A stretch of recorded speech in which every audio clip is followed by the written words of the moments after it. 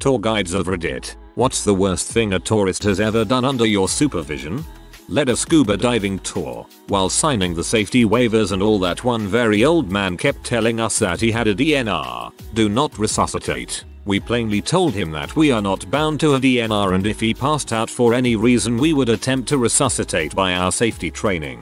Pretty much all the divers are assuming this guy is gonna kill himself down there. Probs spit out the reg and go quietly into the night. The dive happens. Pretty much everyone is hawk-eyed on this guy. I see him go behind a large coral head and lay down in the sand and spit out his reg.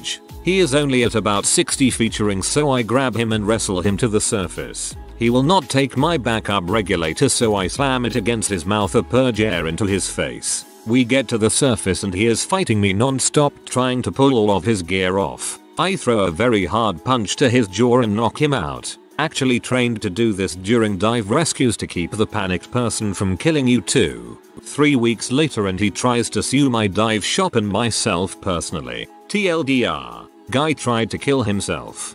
WTF. Drown yourself on your own time.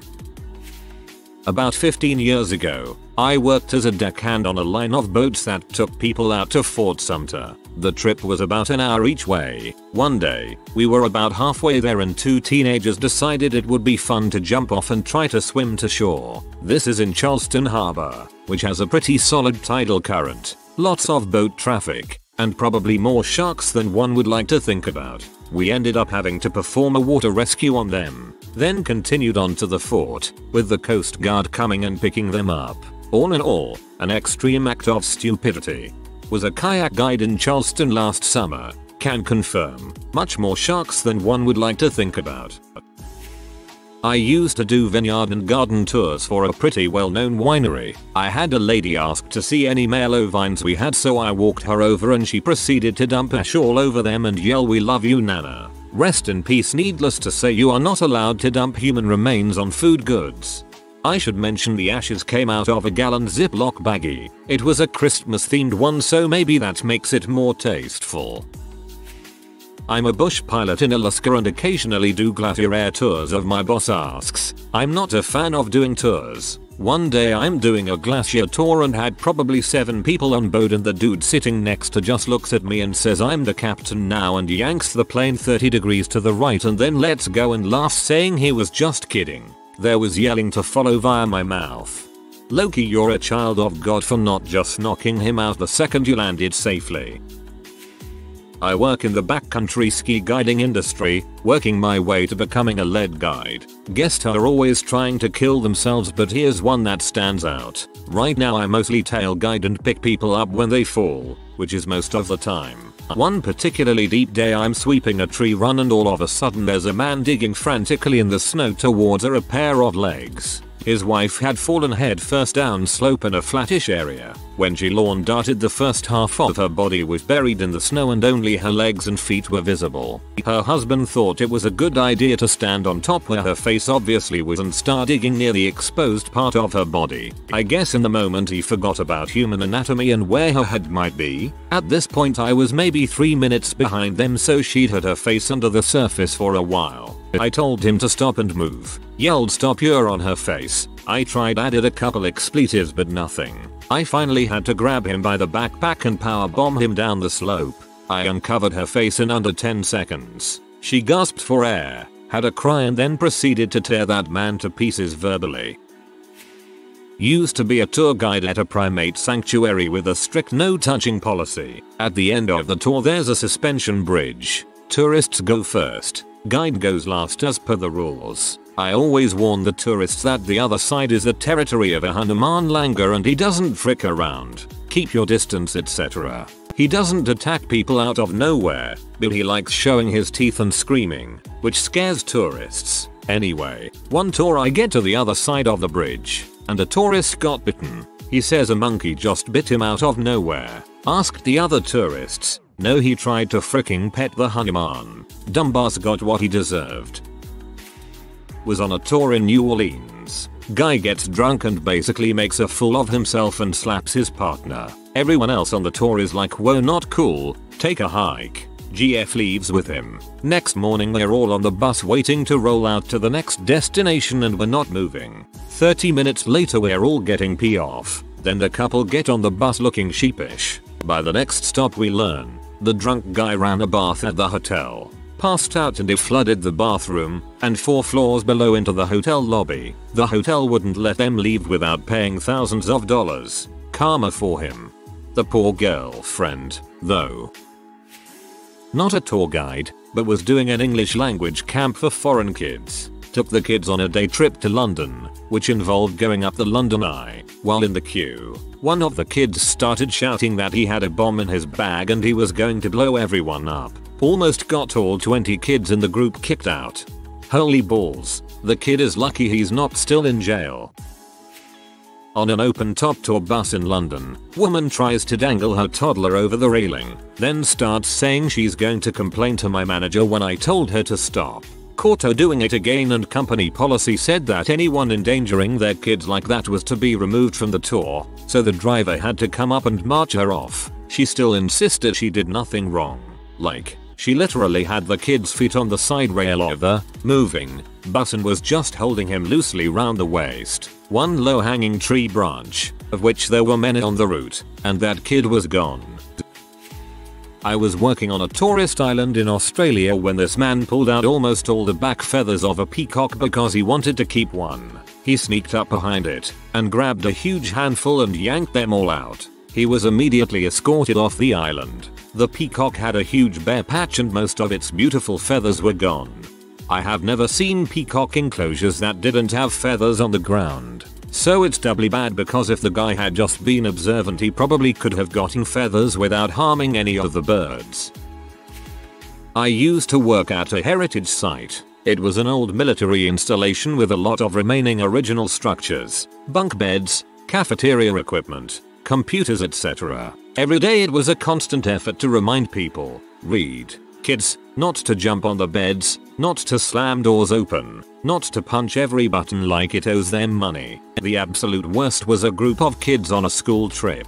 Within the first 10 minutes we're walking through the tech portion of the exhibit, where we had a wall lined with Burroughs large systems machines, B5000s, all behind this little fence about waist high. I turned to demonstrate some of the pieces, and when I look back at the group one of them had jumped over the barrier, opened one of the units and started pulling out handfuls of digital tape from the reels inside. I just about jumped on the kid when their teacher did just that. She jumped the barrier, smacked the kid's hands and took him outside. I immediately ended the tour and had them all refunded, as I couldn't imagine what else could happen.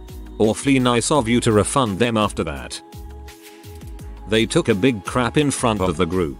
So, we tour through streets and parks and make it really clear that the toilets at the beginning of the tour are the only ones for the first 90 minutes of tour. We get to a park about 30 minutes into the tour. Not a big park mind you, it is basically a big roundabout with a swing set, bench and 2 trees. I'm in the middle of my spiel in the park when I see a guy at the back of the group step away, pull his pants down and squat on the grass. Of course I was stunned and lost my flow, which had everyone looking around only to recoil in horror as this guy drops a log like it was nothing. He wasn't even ashamed. Open defecation is far too common in some countries still. Then they do that caveman garbage when they come abroad. Folks, I don't care what you do in your home country, but if you go visit a country with ample toilets, you fricking use them. I work at a brewery tap room and take people on brewery tours. During fermentation CO2 is produced and excess comes out through a runoff pipe and into a water bucket. One of the attendees, who was being a pain and trying to be funny but nobody was laughing, asked me what the pipe was for, so I gladly explained. He then asked what would happen if he breathed it in. In disbelief of his stupidity I told him he would pass out, damage his brain. He then proceeded to grab the pipe and take a breath. He was then ejected and barred. Some people are just beyond belief. Not my story, but co-worker's story. He was a tour manager for South America. We tend to work with the more older travelers, 60ish and above. Him and his guests were flying from Lima to Cusco, Peru, which is about 10,000 feet in elevation. This is a group of around 40-ish travelers. Apparently, he had one male guest who had IBS or something, and while in mid-flight shat himself. The stench was unbearable as they are all in a small aircraft carrier taking them to Cusco so high in the mountains. He said he had to help escort this guy to the bathroom in the back, but as he stood up, the crap just came down his leg, so now, he's dragging crap with him to the toilet. Once he got to the toilet, he cleaned it up with the assistance of the aircraft attendant. He was very embarrassed, but not as embarrassed as the guy who pooed himself. Once they landed, this guy who shat himself is in the bathroom, apologetic, and was cleaning himself up. The guide went into the airport and bought him some new Peruvian style pants and then came back to the airport to help dress this guy in the bathroom. I would say that was probably one of the worst stories I have heard happen to an individual. I have also heard of a fellow co-worker who guides tourism in Vietnam, had to bail out a tourist from jail one time. She received a phone call in the middle of the night from him, in jail, asking for help. She showed up and asked the man, what happened? The Vietnamese police said he was caught purchasing Viagra and exchanging money for prostitution. I worked at a living history farm museum. I had a kid that was climbing on stuff the whole tour in the farmhouse and trying to get behind the smith in the blacksmith shop during a demo. After the tour, when people are allowed to roam the grounds, I hear his mom screaming and look over to the barn, and this kid has climbed the fence into the field with our longhorn oxen and is trying to poke them with a stick. I walk over and calmly told him to get out of the field before our lazy oxen decide they've had enough. But this jackoff decides to look me in the eye and smack Ted on the butt with the stick like it's a riding crop. Ted, bless him, just kinda jumps a little and whips his head around with a WTF dude look on his face. But seeing as he's a longhorn, he just wipes this kid out with one of his horns when he turned his head. Kid goes flying into the dirt and is having a meltdown. Mom is freaking out. I'm like, dude, get the heck out of the pen before Ted actually gets mad. So this kid is crying and trying to climb the fence out of the field, and Bill, who has been watching this whole thing, waits until the kid is almost over the fence and walks up to him and nudges him in the butt with his nose and pushes him off the top of the fence. It was everything I could do to keep from laughing. Kid was fine. Ted was fine. But the kid and his mom were promptly kicked out of the museum.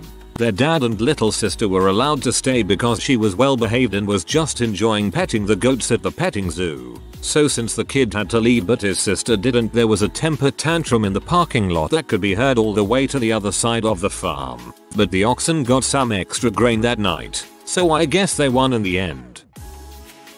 Took a class of middle schoolers to a museum and one of my butthole students dragged his hand across a 3,000-year-old Indian painting. Later on I found out the object was almost certainly a reproduction, but I nearly died of rage on the spot. Thank everything that was a reproduction, though. Not me. My best friend's tour guide on an island off the Australian coast. He saw one of the tour ignore the huge signs warning people not to go to the edge of the water. Predictably, the tourist gets hit by a huge wave, swept out to sea. I know it was the worst thing the tour guide ever saw because he and my best friend both went into the sea to rescue the tourist, and they both died. Funniest guy I ever met. Miss him most days. The tourist who caused it all, predictably he survived. Pretty sure he doesn't feel too good about the whole thing. Jesus dude. Sorry to hear that. This made national news and it's tough to hear it straight from somebody who was so close to the victims. I once was a tour guide in high school for a group of young Chinese students coming to the rural US on a sort of fresh air trip. They told us beforehand that we had to keep the kids away from water because apparently parents don't value swimming lessons in China and there is such little open swimmable water that no one learns on their own. We were also told that the kids think swimming happens naturally, like if you go into water, you'll immediately start swimming. Anyways, one of our excursions was to a local reservoir and the plan was to hike up a hill nearby to overlook the reservoir lake, get a few photos, and then leave. When we got to the top, it started pouring rain like I had never seen before. I'm talking so much rain you can't see 5 feet in front of you. Then lightning starts striking the lake and I'm still trying to keep it cool even though I had never been so close to lightning before. The students were taking it well and laughing, which was good, until they started running directly for the lake and jumping. Apparently they had also never learned about electricity conducting through water, so I'm freaking out and start pulling them out of the water. They weren't in very far, and a couple of them complained that their phones were wet in the rain. No one got hurt, but it was a crazy day. We got back on the bus and the kids started drinking liquor in the back. They ranged ages 9-16, and I had to bust them for that too. TLDR. Apparently Chinese kids think swimming will just happen if you go in water, especially lightning struck water. Well, that is awesome that you'd get those kids out. I couldn't get myself to go near that lake if there was that much lightning. Tour guide at a university. We got a lot of guests that really don't want to be there. Mostly misbehaved kids from a poor area of the city. We too ready at all times, even during finals week. As many may know, sound can travel oddly in lecture centers. Our lecture centers have windows around them, and like 6 kids thought it would be hilarious to smash on the windows. From the inside it sounds like gunshots are being shot from outside, or at least muffled gunshots. Watched 100+ students flee the classroom during their final exam. We got a lot of crap for that. It isn't easy corralling a group of 30+ students. That's the chaperone's job. I watched a man run up the side of the platform the winged victory statue is on in the Louvre and throw his arm around it for a photo. Security got him down pretty quickly. I'm shocked he actually made it up there. I'm in the middle of talking and someone's phone rings. Okay, that happens sometimes. And usually they'd just cancel the call or step outside. Nope. This guy answers the call and starts talking on the phone, only a few meters from where I'm standing. I think, oh, he'll just quickly explain he's busy and end the call. Nope. He starts a conversation. The rest of the group glare at him and I'm put in an awkward position because my workplace put a huge emphasis on politeness. So I suggest to him to continue his call in the hallway, just outside the room we were in. To which he replied, "No, I'm fine here," and went back to his phone conversation. I'm doing my best to talk to the rest of the group, about 25 people, but he's so loud. Eventually this Chinese woman yells across the room at him, "Shut up, we want to listen to the lady, not you," which worked. But I just couldn't imagine the nerve to ruin everyone's experience like that, cause you're too selfish to talk on the phone outside. Also, the place I worked allowed photos but had a strict no photos of the staff rule for privacy reasons. I always explained this at the start and 99% of people were cool. One day I had a particularly happy snapper who got right up in a staff member's face to take a photo, like I'm taking centimeters from his face to take a photo. The staffer was just some rando middle-aged white dude. So I'm not sure why the fascination, but he was livid. It's like I saw it happen in slow motion so couldn't do anything to stop it. That guy was removed from the tour. I had a guest, snorkeling, try and grab the tail of a barracuda as he swam up behind it. Luckily I was able to hit the guest with a dive fin from the boat to stop him before he got a hold. If he had grabbed on, I'm sure he would have been ripped to pieces by that fish. Couple of guys I used to play cricket with went on a school trip to Auschwitz and decided to steal a small pair of glasses and some buttons they found half buried in the ground. They were detained by Polish police while they were leaving the site. Hard to know what goes through people's heads sometimes. On the subject of Auschwitz, I work with a dude whose go-to badass story is that he snorted coke while walking around Auschwitz. I've probably heard him tell 25 people or so the same story and every person kind of looks at him like he's a freaking piece of crap and then they try and change the subject. To this day I don't think he understands why no one sees it as badass. Not a tour guide, but I guess you could say I work in the tourism industry. I work ground crew for a company that does helicopter tours. Number 1 rule for customers is don't walk under the tail boom. The rotor will kill you and it will hurt. It's unbelievable how many people have a death wish out there. People see the fastest way to the other side of the helicopter and don't stop to think, oh hey, that spinning blade may or may not slice my whole freaking head off, let's see how close we can get to it. Tour guide boat captain in the Caribbean. We had about 40-50 people on the boat, got off. We would normally go feed swimming pigs which someone would get nipped from them from doing stupid crap but nothing too serious. Well, the next stop after that was another island where we would hand feed turtle, sharks, and stingrays. So we would tell the people to hold it with the palm open and food in the middle for the stingrays, and they would come over the top and take it out. The turtles and the sharks put it in the water holding it in the tips, and when they are coming for it, let go. Well, of course, this dingus decided he would be tough and feed this baby shark no longer than your forearm without letting go. Shark proceeds to bite his fingers. He screams and jumps up out of the water and flicks it off of his hand, pulling one of his fingernails off in the process. So that's one I always remember. I used to give tours at my university. There was a group of middle schoolers I was giving a tour to show them why they should want to go college. Yatta yatta. There was this one kid who kept trying to sneak away and was whistling at just about every girl who walked by. Weird, okay, whatever. He thinks he's a big shot. Then a very attractive girl comes jogging by us, and he tried to grab her and starts air humping while he watches her run away from us. I was mortified. I ended the tour. I was done with him. The teachers didn't even care. That was probably the worst part. Didn't happen to me, but one of my company's tour guides was on a flight with a bunch of middle schoolers. One of the boys got caught jerking it in his seat next to a girl who wasn't even from his school. I don't know what to say. What goes through your mind at that moment that makes you think that's a good idea?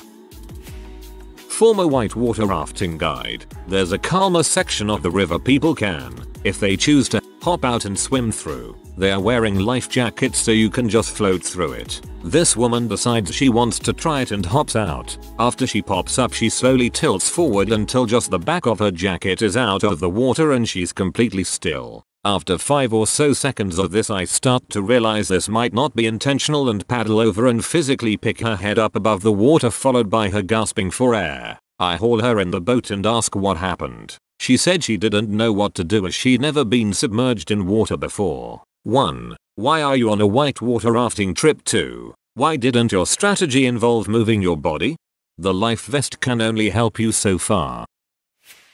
My cousin is a tourist guide and biologist. Most of his tours are in Africa. He instructed his group of 25 people, including kids, not to wear any type of earrings or collars, especially shiny stuff, since they were about to go into a thick forest to try to see a bunch of animals. This is very important because 2025 make a lot of noise, which makes wild animals run away or hide. It's even worse if they are wearing shiny stuff they can spot from far away. Okay, so this woman complains, decides to wear shiny earrings anyway. Cousin tells her to get rid of them or she ain't coming with the group, so she obeys but puts them on a bit later. Some species of monkeys in that area love shiny stuff. They ripped the earrings from her ears. I was on a tour with my family in Cambodia and we visited Angkor Wat. Now, as everyone knows, Angkor Wat is teeming with tourists day and night. There was a long line to climb the Bacan, basically the topmost tower, wherein the steps are very steep. It was a hot day, and when it was almost our turn, a middle-aged man took 2 steps, fell backward and started having a seizure. People came to his help immediately. However, one man who was also crowding around him did nothing but pull out his cell phone and start recording. Thankfully, everyone noticed and started yelling at the guide to put that crap away. He acted like the victim though, and he said he was just trying to help. What a T. Imagine deciding to film a guy having a seizure instead of calling him a freaking ambulance. Sick help, bruh. Definitely a T. I was giving a tour of my university to the mother of a potential student. She tried to recruit me into a popular pyramid scheme, and then, when I tried to change the subject by asking what she did in her spare time, she told me about her conspiracy theories that she gives public talks on. They included the dangers of Wi-Fi, 5G, and chemtrails, and that the moon landings were faked by Stanley Kubrick, who was shortly thereafter assassinated by the CIA and replaced by a clone. I cut the tour short. Felt pretty sorry for her daughter, who appeared to think these theories were reasonable and had also been recruited into her mother's pyramid scheme at 17. Was on a tour of a small cave system somewhere in West Texas. It was really beautiful, and right after the guide told us how long it took for all the stalagmites and stalactites to form, she turned around to move on and some guy leans way over and snaps off a small one and shoved it in his pocket. I was so surprised I just stared at him, and he smiled and winked at me like we had really gotten away with something and I was a co-conspirator or something. I think I learned this from Reddit. Give him a thumbs down. They always look startled, then sad, but no one has ever become confrontational. They usually slink off or avoid eye contact if they can't leave. I mostly do it to people who don't pick up their dog crap. Most will awkwardly pretend they meant to wander back. If you are new to the channel, you can subscribe. I publish new videos every day. Until then, check another video.